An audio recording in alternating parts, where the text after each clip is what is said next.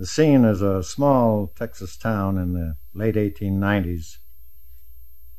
We see the town square filled with a group of the neighboring ranchers, and the sheriff stands with a condemned man in front of a hastily built gallows.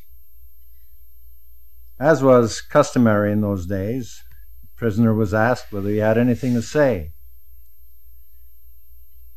And he replied, "All right, Mr. Sheriff, I thank you. I haven't got much to say. You all know what I did, boys. And the law says I must pay. But it's hard to hang by the end of a rope for killing a dirty crook. I didn't sneak up behind his back. I swapped him look for look. And I says to him, 'Joe, go to it. You've got your gun, so draw.' He started his draw, and I plugged him.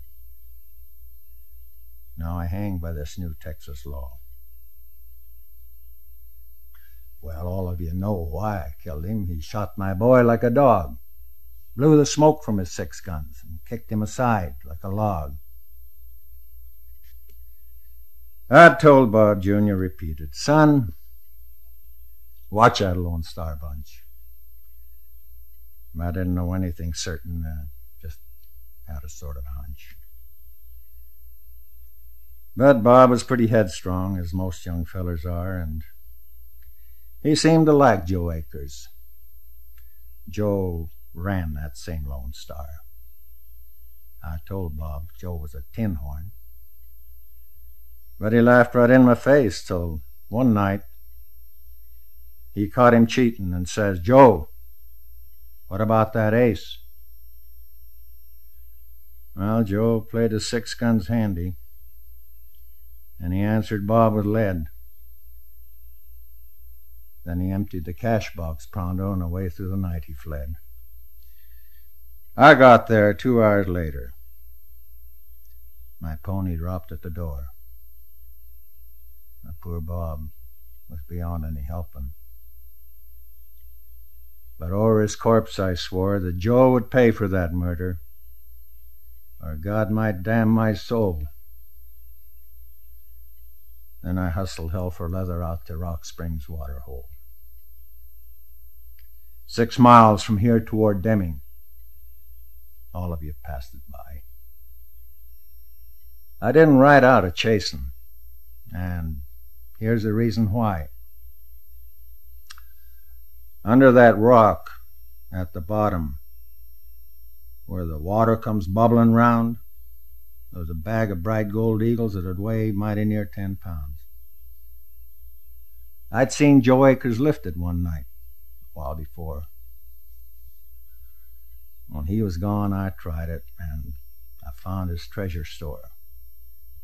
Well, I've done my share of sinning, but I never stole a dime, and I'm mighty glad my raisin held out for me that time.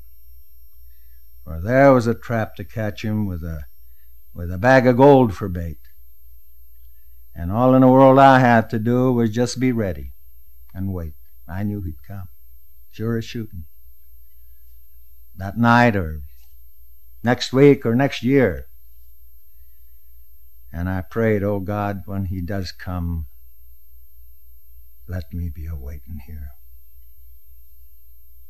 Well, he come.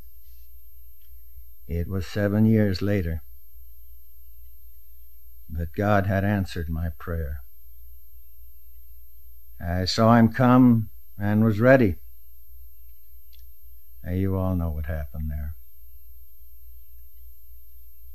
They found me guilty of murder, cold-blooded, the jury said. And they brought me here to hang me by the neck until I'm dead. I'm sure not sorry I killed him. I'd do it again today.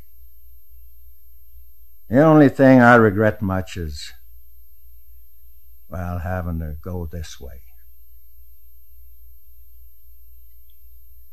To hang by the rope like a hoss thief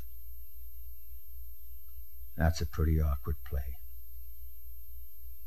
Yeah, well, I thank you, Mr. Sheriff. I reckon I've had my say. Well, the sheriff spoke to the killer, and his eyes were kind of wet. Your hands ain't tied yet, partner. Would you have a cigarette? He stuck his hands in his pocket, and he kind of winked his eye. And old Bob grabbed the gun from the holster and died like he wanted to die. And that's the story of the Rock Springs Waterhole.